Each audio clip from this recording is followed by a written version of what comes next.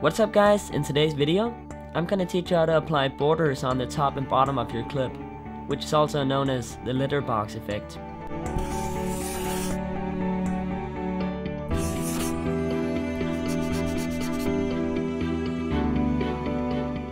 So before we get started, this is how the effect is gonna look.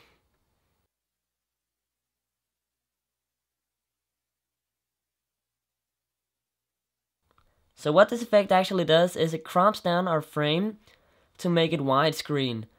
So by making it widescreen, we're achieving the film look that we all are looking for, which is really nice and you can use it in many situations. So this is how you do it. Select your clip. It's actually very simple.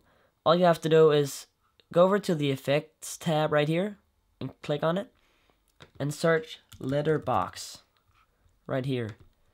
Just drag it on top of the clip that you want the effect applied on. Now it have added some small letterbox borders down here and up here. So we can choose the aspect ratio over here to make it bigger or smaller. So this is my favorite right here, the 2.35 by 1. So down here we have a couple adjustments we can make. We can make a border color, let's say like this, and then we can make a border size. So we can actually expand our border to give it an extra border, like a color.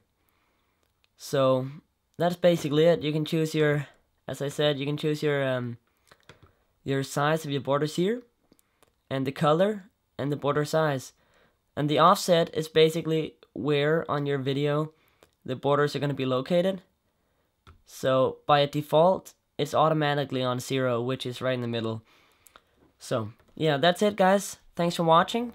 Like this video if you did, and comment down below. I'll see you in the next video.